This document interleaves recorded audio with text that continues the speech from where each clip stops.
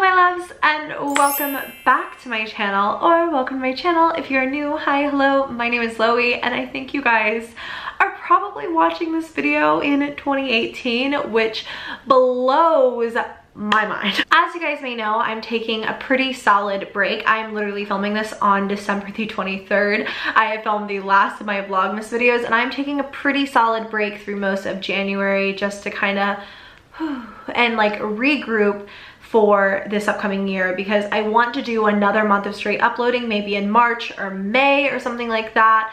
I want to really dedicate all of my time back to YouTube because it's what I love, but you know, everybody needs a little bit of a breather, so that is what I'm definitely taking. But today I really wanted to sit down and tell you guys what my most recent thrift shopping haul, or in the words of Graveyard Girl, hurl. Recently I've been on a bit of a Graveyard Girl kick and have been just thinking about how much I've always loved antique and thrift shopping and getting back into it. I have like some clothes, some fashion things, I have some jewelry, I have some like actual antique items.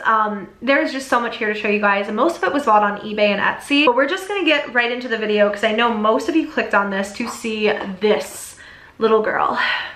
This is my newest doll and I don't know what to name her, but she is thought anyways to be from like the 1910s. So she is a doll made out of composite, which is like this material. If you can see, a lot of her is like cracking and whatnot. Her eyes also closed, so don't be alarmed if that happens. But composite dolls were made so that the baby dolls didn't break, and it was a much like cheaper and easier way to make dolls. Like it was easier for parents because they didn't break. It was, you know, easier because it was like cheaper for the actual doll makers. So she is really beautiful. She does have a lot of wear and tear on her head, so I'm probably just gonna leave her little bonnet on. I saw this doll and I just fell head over heels in love with her.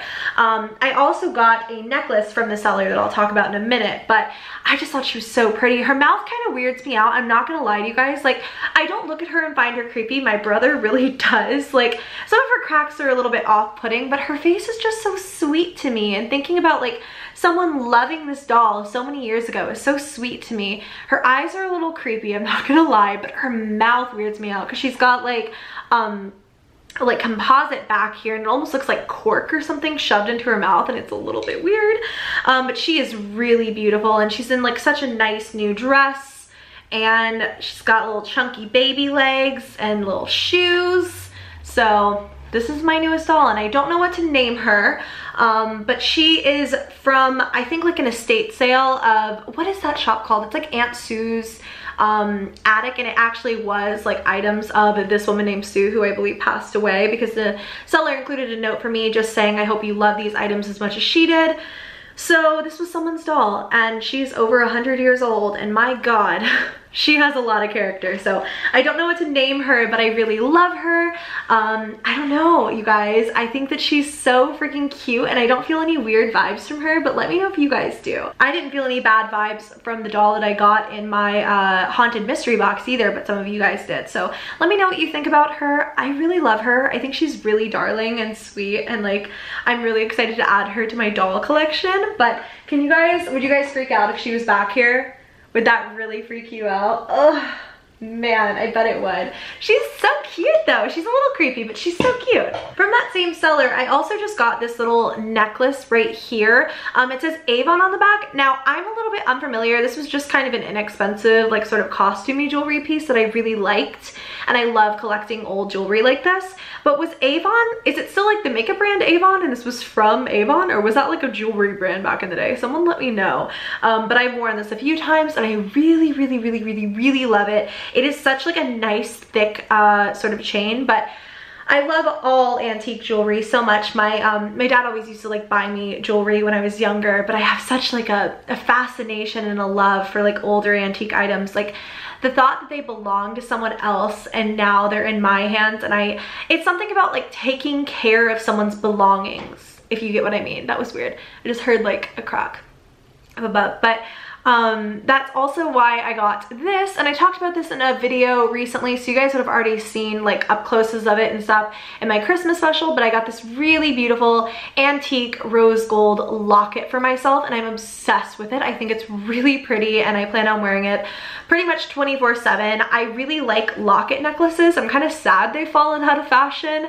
I don't know what I'll put in here. Maybe like a picture of me and one of you guys, or 2 pictures of me and one of you guys, or like just my dogs, you know, just like all my animals in this locket. Sorry guys, I'm filming a boatload today and I had to switch out my camera battery, but this is from the Etsy shop T for Edgar, I believe, and it's a really popular antique jeweler. They have a lot of information on what time periods different pieces are from, so it was not inexpensive, but it is really beautiful and I do love it a lot. Should we just get through every bit of like jewelry that I had bought recently? I really kind of went on a bit of a like kick lately. I don't know what this one is from, but this is just another locket. Excuse me. I thought it was a little bit more white gold looking, but it's a little bit more of like a yellow gold sort of locket. I really liked this one because of the key on top.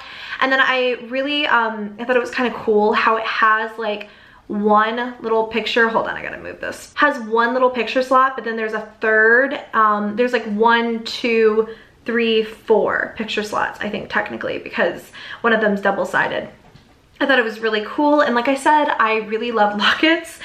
This wasn't a particularly inexpensive piece either, but I have just like a nice little gold chain I can put it on. I really, like I said, I don't buy a lot of mainstream jewelry, and if I do, like it's like my rings, which are just from Pandora. I love Pandora jewelry. I like old jewelry with a lot of character. This is the box, by the way. This little locket, which is T for Edgar on it. I got this little cameo ring. It's a little bit smaller than honestly I would have liked. It's a size 6, which is what all my rings are, but this honestly is a little bit tight on my ring finger, so I'm not entirely sure what I'll do with it, but it's just like a little vintage kind of cameo ring. There might be another jewelry piece or 2, but we'll get to them later in the haul. I recently kind of, okay, so I gained access to my old YouTube channel really recently, and I didn't think that I had the means to log into it anymore at all, but somehow I did, and I saw myself using a lot of like Vera Bradley items in there, and I honestly got rid of most of my Vera Bradley, but it sort of reignited my love for it. And then when I went on eBay, I saw that items like brand new with tags were pretty inexpensive if you like did the bids and whatnot, so I bid on a few things, and surprisingly I won all of them because I don't think it's very popular anymore. So these were always my favorite patterns. I got the watercolor one. These are just makeup bags. I got the watercolor one. I got a little Happy Snails one. This was my favorite pattern for years. I did not think I'd win both of these, but I did. It's the same like saddle up bag, but in 2 different prints. So a little bit surprised I got both of them, but hey, you know, I'm really back into the mood with this. I literally had this bag in an outfit of the day, and I was like, why did I ever get rid of that? Like, I had donated it obviously to like Goodwill or something, but I'm just like, I'm so sad because I really like it, and now I have another one. So, and it's nicer and newer and less dirty than my old one, but I also have it in this Happy Snails print. I really didn't think I'd win both of those. Then this was my favorite print for years. This is the Java Blue print, and I got it in this little hipster style. I don't know, you guys, if you see me out and about with some quilted purses, not that Vera Bradley is weird and it's still like a really popular brand. I actually met a subscriber in a Vera Bradley store over Black Friday, but it's not like it's weird or anything. I just feel like it's not that mainstream anymore. I don't know, maybe I'm just crazy. While I was just shopping on eBay though, for those in particular, I saw this. This was from the Miley Cyrus for Walmart line. Do you guys remember that? The Miley Cyrus Max Azaria or however you say that. Literally had this top in high school and had worn it to shreds, but it's just like this black ruffled top. I think I'm just having like a nostalgic moment because I got this black ruffled top. I don't know how well you guys can see that. It buttons down the front, and I still thought it was pretty cute, and it was on like, I think it was like $6 in shipping, so I went ahead and got it because it is a top that is really cute and it didn't look too terribly worn. These were both purchased on Etsy, and they're like men's clothing, but I liked both of them. I got this Wimbledon sweatshirt, or Wimbledon. I said that really weird, but it's just like a cream sweatshirt with a little W, and it's just like, you know, like a sweater like you do. I said sweatshirt, but it's just a sweater. It's had a little bit of wear, but I honestly thought I would like pair this over a collared shirt and it would be kind of cute. I love like big chunky sweaters like that, and I love men's clothing so much, it's ridiculous. And then I got this like Disneyland, this really vintage Disneyland sweater, or sweatshirt rather. I said sweatshirt for the last one, and this is an actual sweatshirt and I'm saying sweater. I thought that was kind of cool. There's a lot of like vintage Disneyland stuff on Etsy, but a lot of it is so overpriced. This wasn't super bad. Let me see if there's like a year on this. No, it just says produced exclusively for Disneyland on it. So yeah, you guys, this was just a vintage little Disneyland sweatshirt that I thought I needed. Oh man, this was way overpriced. This was a Saks Fifth Avenue little cape. This store was going out of business. And so a lot of their stuff was marked down, but this was still really expensive. I just fell head over heels in love with it. It's like a little cape you can just tie around the neck, and you can see here it just says Saks Fifth Avenue. The sizing has been cut out, but I mean, it's just a cape. It doesn't have armholes or anything. It's just like this really beautiful piece. I have no idea what I'll ever wear this for, like probably over just like a little sundress in the summer. I think that'll be kind of cool, but I mean, it's not really like you can buy this kind of style just on the racks or something, and I paid way too much money for this, I'm not gonna lie to you.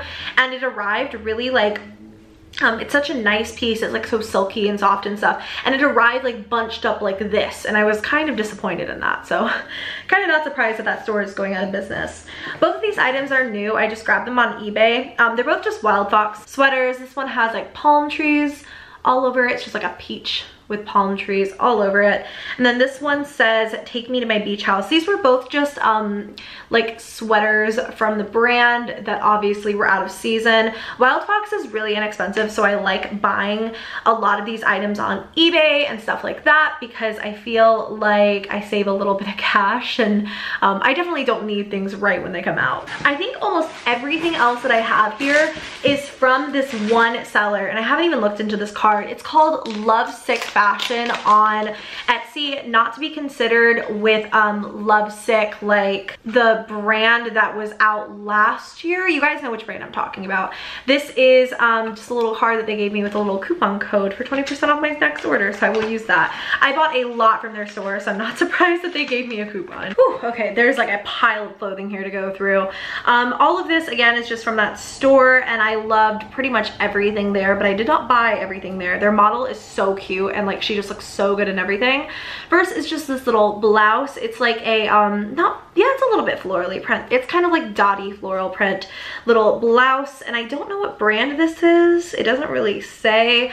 The model looks so freaking cute in it, and now it's here, and I'm like, how am I going to wear that? But I do think it's a really cute little top. I know why I bought this. It's a set. I was like, why would I just buy that one top? So here's the skirt. It is a little bit tinier in the waist than I kind of assumed it would be. So it's like a set, obviously. So here's the top, and then here's the skirt, and the skirt waist is just a little bit small, but we'll see. Obviously sizing has changed a lot since back then, and I say back then, I really don't even know what era this is from, but it's just like this really cool little flared out skirt. I think it'll go right down to the knees. I just thought this was really fun and cute, and just something really different from anything else that I owned. I was literally so lost as to why I ordered that for about 10 seconds. Then I have this, and this has an interesting piece of like material in it. This is from the brand Jerry G New York, and it's machine wash only. There is no sizing. I was like, it is size machine wash. It's just a really pretty little dotted dress, and I'm a little bit concerned about the sleeves. I think they might be a bit tight. It just has like this really nice kind of block there at the waist, and then goes out into this beautiful skirt. It has the tag. It is a Sears Juniors 9, so it might be a little bit tight there in the arms.